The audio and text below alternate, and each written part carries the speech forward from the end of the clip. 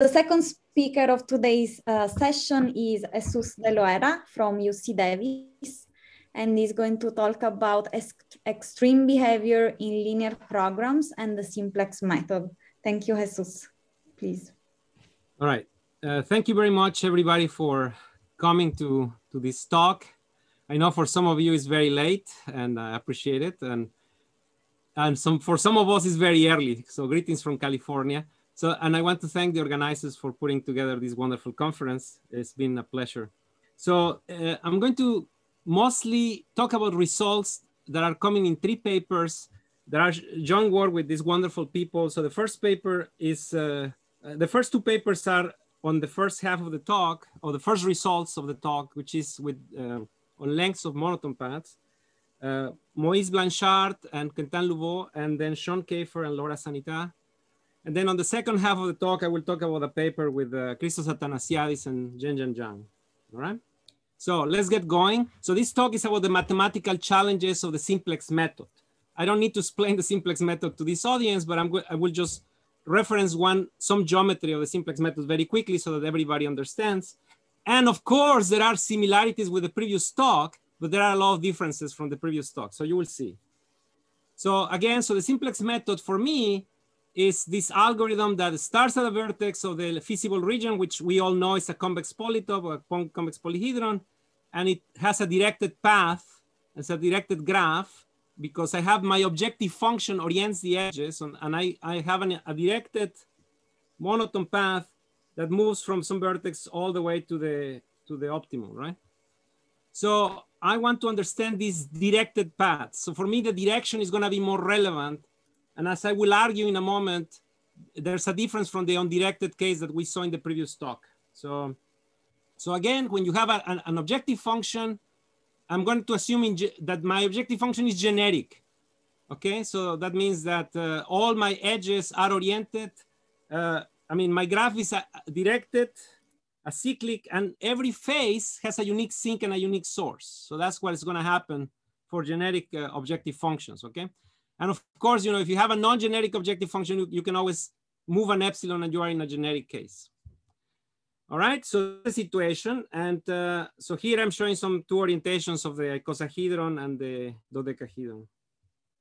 So of course, we all love the simplex method. I can argue actually that without the simplex method, we wouldn't be here right now, but we still don't understand it. So for example, is there a version of simplex method that runs in polynomial time in the input size? We don't know the answer to this question. So in my presentation today, I will argue 2 natural mathematical questions about about the efficiency of the simplex method. And so the first question is related to the previous talk. So I'm interested, of course, on what are the possible lengths for the monotone paths on the polytope. So remember, so I have this directed graph that is given to me by the objective function, and I'm interested in the lengths of these monotone paths. For example, how long can they get? Can they get very long? Can they be all short? What can I know about this? So the second question is a more purely mathematical question, but it's also not completely impractical. How many monotone paths are there? So do I have many options that are short to get to the optimal solution? So I will be very interested on counting the monotone paths, and I will be very interested to understand the extremal linear programs. So what are the linear programs that have a lot of monotone paths? All right. So the plan of attack that I'm proposing today is to study all possible monotone paths. So I'm going to study the entire set in some sense. I want to try to have a global view of the set of monotone paths. All right. Is everybody clear? So my plan for the rest of my time is to talk about the lengths. First, tell you some results about lengths of monotone paths. And then I'm going to tell you results about counting monotone paths. So let's start with lengths. So first of all, I want to remind you, so I have a directed path. So this directed path gamma. So what do I mean by the length? So yeah, so I start from a vertex. So I start from a vertex and I'm going to the optimal vertex, right? My optimal vertex is unique because my objective function is generic. So I have to count the number of arcs on the path. That's the length of the path for me, okay? Now, I want to emphasize right away with something. This depends on the objective function. If Carla chooses a different objective function than I choose, the answer for the lengths will be different, right? So this is very LP dependent. This is not just an intrinsic property of the polyhedron, like in the previous talk. It was more intrinsic of the polyhedron itself. Here, the objective function matters. So then I can talk about the C diameter or the C monotone diameter. I should call it the C monotone diameter, which is the maximum length of the shortest C monotone path that I can take from, from a vertex to the optimum. Okay. So, and then I'm taking this maximum over all possible starting vertices, right? Because I have a unique sink. And then there's a concept that has been studied since the 1960s, but people have forgotten about this definition. For many years, for the recent last 10 years or so, we have been talking about diameter, but there's also the notion of height. How bad can things really can get on a simplex method, right? So this is the length of the longest monotone paths that I can have on the simplex method. Are you with me? These concepts are going to be in the exam. Are there any questions so far? I hope everything is okay. All right. So then, of course, again, as I said, this depends on the objective function. I can also study the maximum over all objective functions of these quantities, right? For example, the monotone diameter will be the maximum over all possible objective functions. What do I get?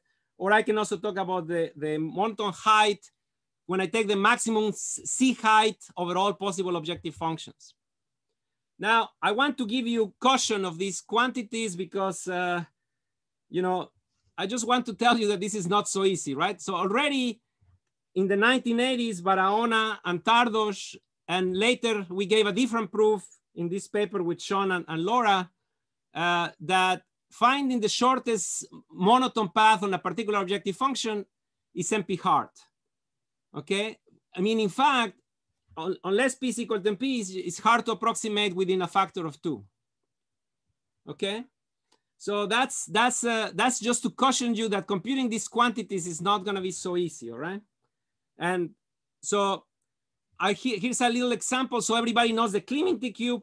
So these are bad examples for the simplex method regarding the famous pivot rules. I mean, like Danzig pivot rule and greatest improvement pivot rules and all these. So I chose this example because here is the most famous example of a long monotone path, right? So you have this in the Clementi cube, you have this monotone paths that pass through every single vertex, right? But in reality, the Clementi cubes, I mean, you can find in the monotone diameter, you can find everything, you can reach a distance D, just the dimension. So I want to say that it's very important, and this has to do with the previous talk. Let me just say it here. So there's differences between the undirected case and the monotone directed case, right? So, and I want to show you just two differences. So the first difference is that if you look at particular examples, we know the undirected diameter. So let's look at the undirected diameter for the Birkhoff polytope. So for the Birkhoff polytope, or if you like the assignment polytope, if you prefer that name. So the undirected diameter is 2. For the monotone diameter for the Birkhoff polytope is n over 2. And in this talk, I will show you the monotone height. Well, I mean, a lower bound on the monotone height. So it is dramatic difference. It's a dramatic difference. And so this is something that people in the 1960s, my academic grandfather, Victor Klee, already studied in the 1960s. And he noticed this very, very dramatic difference. And he posed a lot of questions about the height and the diameter and the monotone diameter. So in the 1990s, Rispoli and collaborators, they studied a lot of combinatorial polytopes. For example, he was the first to find the monotone diameter of the Birkhoff polytope. So, but another difference that I want to emphasize is that we know that for the undirected case, the Hirsch conjecture is false, right? So that was the great achievement of Francisco Santos. He found, now we know a 20-dimensional counterexample for that. But I want to remind everybody that Michael Todd actually gave a counterexample to the directed case in 1980, right? So this is the dimension 4 case. And I can argue that the directed case is more closely related to the simplex method to some extent. All right, so first, let me tell you the theorems before I run out of time. So enough of introduction. So let me start telling you the results. Hopefully you will get excited to read the papers and ask me questions later. So the first results are negative. This is about the heights. I'm talking about the longest paths that you can have on the polytope. I mean, we all know about the the Clementi cube, right? But the Clementi cube is a nasty LP, right? So you would like to know whether can there be nasty long walks on the long paths on combinatorial polytopes. So from now, I'm gonna try to tell you things for polytopes that you think are nice, like the matching polytope or the, well, maybe the TSP polytope is not necessarily nice, but I mean the shortest path polytope and such. So here are some nasty results about them. So the matching polytopes, the perfect matching polytope, the fractional matching polytope, all of these for the complete graph Kn, they have actually exponential behavior. So the height is at least, let's say, so you know the number of vertices is n factorial. So actually we do not know, it's an open question whether you can make a monotone path or for some objective function that actually passes through all the vertices. And I don't think that's possible actually, but this is the best we can do. So similarly for the TSP and the perfect matching and the two perfect matching polytope for the complete graph, we have an exponential height. We can construct a long monotone path, but here we need to use the golden ratio actually for constructing this exponential path. And there's also exponential paths for the shortest path polytope of the complete graph. So nasty things can happen even if you have 0, 1, you don't have to be Clementi to have long monotone paths on some objective function. And constructing these objective functions requires some care. So the constructions are delicate. All right, but at the same time, if you are a combinatorial polytope, you might be able to bound the polynomial monotone diameter. And that's exactly what I mentioned. Rispoli in the 90s, he bound, for example, he bound the diameter, the monotone diameter of the Birkhoff polytope. So we wanted to see what happens in other polytopes, in other combinatorial polytopes. So we have two corollaries. I'm talking here about corollaries because I don't have time to show you the general theorem. The general theorem says, well, I mean, it actually has to do with sonotopes. So I'm very excited to see the previous talk because I think it's highly connected to sonotopes, because this corollaries here says that when you have a matroid polytope, or even if you have a polymatroid, then the diameter is always bounded by n choose 2 the number of, the monotone diameter is bounded by n choose 2 the number of elements of the matroid. In this case, will be the number of elements of the matroid. In some sense, this is related to the number of generators of the sonotope that Norijoshi had in his talk. I mean, similarly, if you look at transportation polytopes, I mean, this is one of the most classical LPs we have been studying since the 1940s. For the monotone diameter, the best we can do right now is actually, if you have a k by n transportation polytope, k by n, and k is fixed, you fix one of the sides of the transportation polytope, then you can bound the height, but sorry, no, this is supposed to be the monotone diameter. This is supposed to be the monotone diameter. You can bound the monotone diameter, but it depends on k, right? So it grows badly on k. And so in general, for example, we know that the Hirsch conjecture, the undirected case, is true for transportation polytopes. That's a work that I did with Borvard and Feilsner, that we don't know what happens in the monotone version. Yeah. All right. So consequences for some combinatorial polytopes. We started looking in the paper with Moïse and Quentin. We look at specific pivot rules. We're starting to look at specific pivot rules. So you can think of the diameter, the monotone diameter, for when the paths that you use have to follow the rules of some pivot rule. So you are more restricted, right? So obviously, if you do that, the length is going to be bigger than the general monotone paths, right? So the monotone diameter is less than the monotone diameter restricted to some particular pivot rule. But nevertheless, you have the following results for this combinatorial polytope. So for example, the fractional perfect matching polytope and the Birkhoff polytope, the shortest path polytopes, all these polytopes, they have actually nice polynomial size steepest edge or Danzig and greatest improvement pivot number of steps on their paths. Okay, so we can actually see that the paths on these pivot rules are going to be well behaved.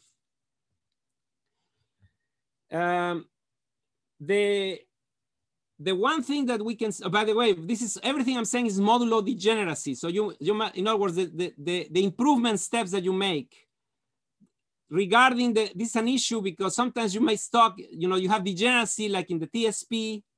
So then, you have a lot of steps that are degenerate. But when you do an improvement, the number of improvements you are making is polynomially bounded.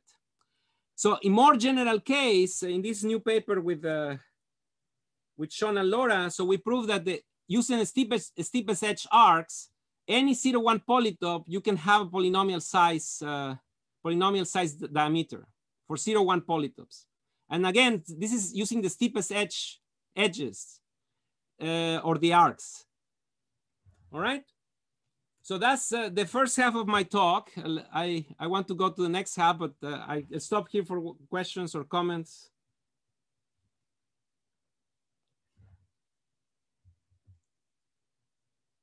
Sure, I have a question. Yes. Can you go back to the slide with the golden ratio on it? Yes. Oops, so where is the golden ratio here?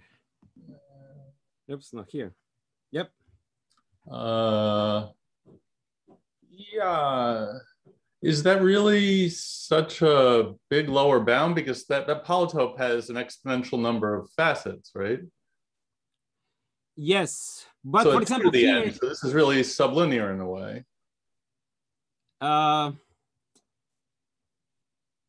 Yes, but that's the best we can do so far. I mean, okay, so how many, let's see, if you have a very, very long path here, so you would like to have what, the number of possible vertices here, the number of monotone paths, of the TSP paths, right?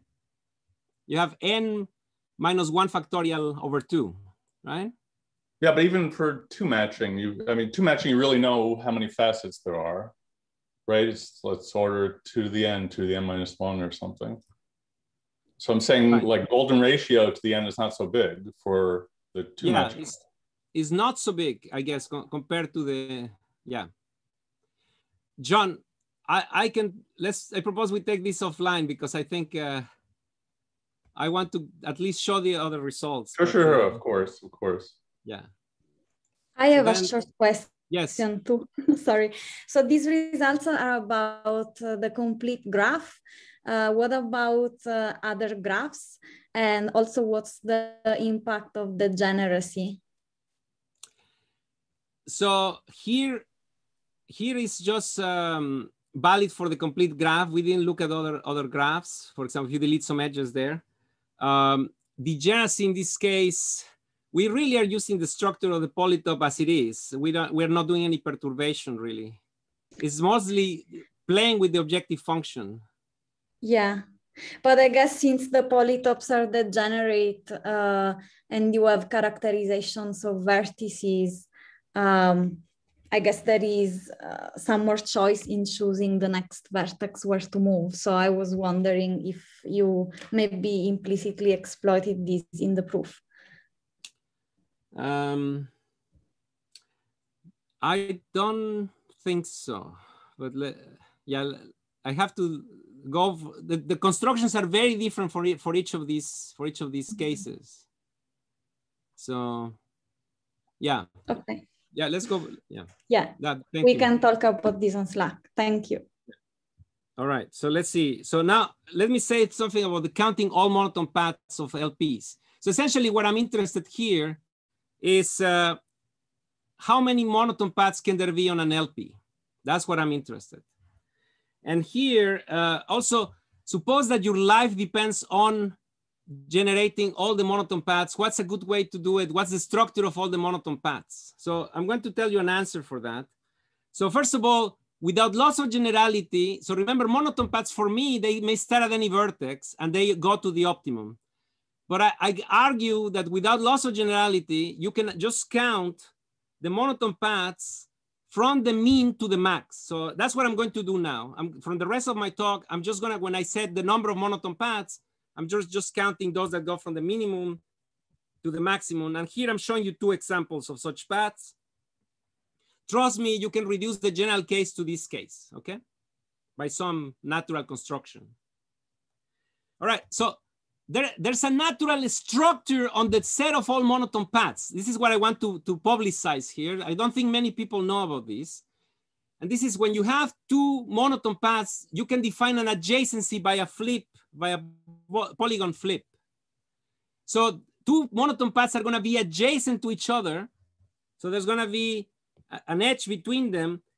If they share, they're identical except on a two-dimensional face. So here is an example. So these two monotone paths are adjacent because there's this polygon where one of the monotone paths goes on the top of the polygon and the other one goes on the bottom part of the polygon. So you see the polygons are oriented exactly two possible ways, right? The two-dimensional polygons are exactly like that. I'm assuming this is a two-dimensional face.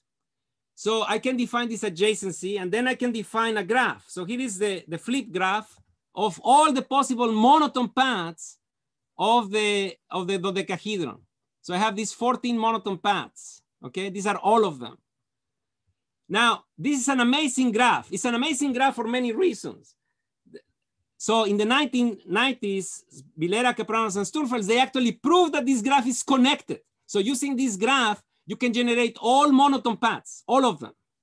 So it's a way to generate all monotone paths. Then more precisely in 2000, Athanasiadis, Edelman, and Reiner, they proved that this graph is D-1 connected for simple polytopes. When you do that for simple polytopes, when you have degeneracy, the graph can be bad. So that can be it's too connected in some cases. And so it can just become some paths are very isolated. You will never hit them in some sense. So in this talk, I wanted to just ask about the most fundamental questions about this graph, which are how many vertices can there be for this graph, right? And then I also want to know the diameter of this graph, right? Since we like diameter so much. So I would like to understand, I would like to understand what's the diameter of this graph. So how far apart are two monotone paths? Right? How far apart are the monotone paths by these flips that I introduced? By the way, if you are somebody that lacks probability, you might also think of this as some kind of Markov chain, right? It's a way that you start with a monotone path and you can generate, you do these random flips, and then you generate a random monotone path. And it's interesting to try to understand this distribution of monotone paths. All right, so I'm gonna tell you the results we have. So again, I'm gonna denote that this is the number of monotone paths on a polytope with objective function f, because again, it depends on the objective function. And so we have answered completely the question in 3 dimensions. In 3 dimensions, well, you have to start somewhere, right? You have to start somewhere. So 3-dimensional polytopes, we know that the number of monotone paths cannot be larger. So it has to be always at least, n over 2 plus 2. And that is actually tight. That is actually tight. But it's never more than the Fibonacci numbers. The Fibonacci numbers, if you're familiar with the Fibonacci numbers, so this is the natural generalization. So the number Tn is given by the sum of the previous 3 numbers, right? And you start with T0, T1. So this is how you start. So the Fibonacci numbers are the best you can do.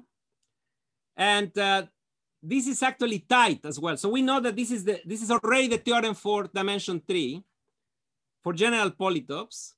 Now, in general, so if you have a polytope like the cyclic polytope, which is very famous, so you may have in dimension 4 and higher, you have a neighborly polytope. The graph is a complete graph, right? It's a complete graph. So you can go to any vertex in principle. So there you can actually find paths to the n-2 possible monotone paths. You can do all connections, right? All possible monotone paths are possible. And the lower bound is this, but this is not tight. So we don't know whether there's a better lower bound. And I presume that there's a better lower bound in dimension D for the number of vertices of this graph.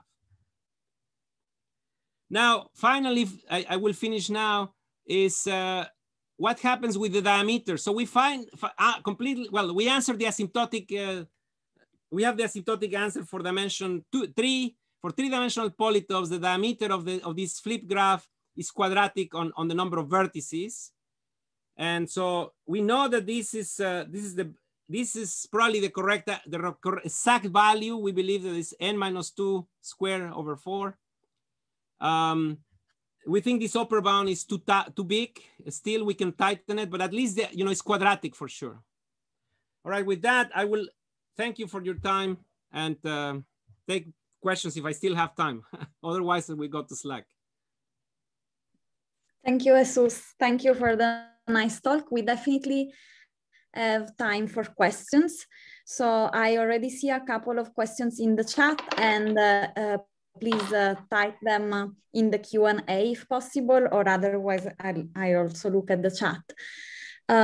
So Kartikeyan is asking, the lower bound on the height for TSP perfect to matching polytope is weaker than that for the matching polytope. Do you think that the height of TSP perfect to matching polytope should be at least that of the matching polytope? Yeah, so I guess that's related to John's question, right? In some sense. Yeah, that's a good point. I think definitely we think that we did poorly on the TSP. So we think it can be improved. We couldn't figure out another construction. And yeah, I like to think that if you have a polytope that has very long things like the Kliminti cube, you pass through every possible vertex, right? So we were trying in some sense to do that for the TSP, to pass through as many vertices as you can for trying to achieve that. And this was the best construction we could find. I don't know whether using the matching polytope, because they're very, yeah, I don't know. It might be closer. I mean, something better than that is what I will hope to see. Closer to n factorial in some sense, yes. And I see he has another question. Yes. On the number of minimum length and maximum length monotone paths. Yeah, that's an excellent question. I would love to. I have done some experiments on the distribution on the lengths. So you can make a distribution, right? Like a histogram of how many monotone paths are there of this length, how many monotone paths are these of this length or this other length.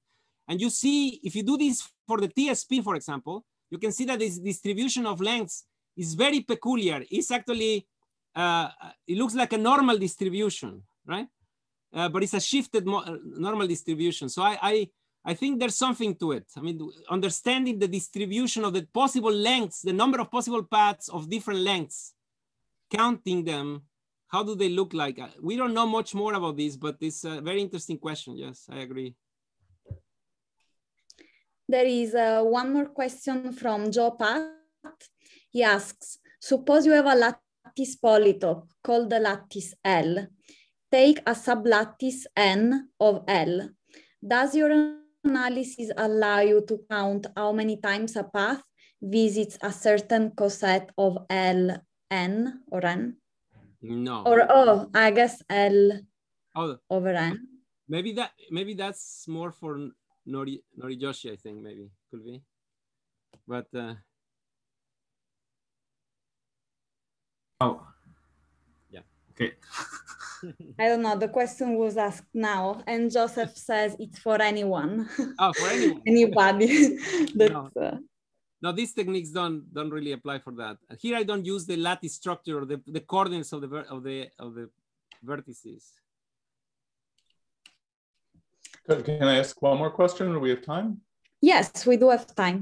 So I'm interested in the degenerate cases. So if I fix the objective function, say, and I fix the leaving rule by, say, the lexicographic rule, then can you say anything about lengths of paths on some of these combinatorial polytopes? Counting degeneracy. Yes. So I'd rather talk to you about this offline, but yeah, so we think we might be able to say something, at least in the case of steepest edge. So in some sense, okay, here is what you hope, John, that even if you have degeneracy, the number of non-degenerate steps is polynomially bounded, and that we can guarantee happens in the steepest edge. You don't know me so well. I prefer exponential paths. Okay. Okay, I thought I knew you well, but yeah, so 0-1 polytopes have this nice property that for sure you will be able to, you know, when you improve polynomially many times, but you might get stuck on a fighting the non-degeneracy for a while, and that's the catch, right? That we don't know how long you stay there. Thanks.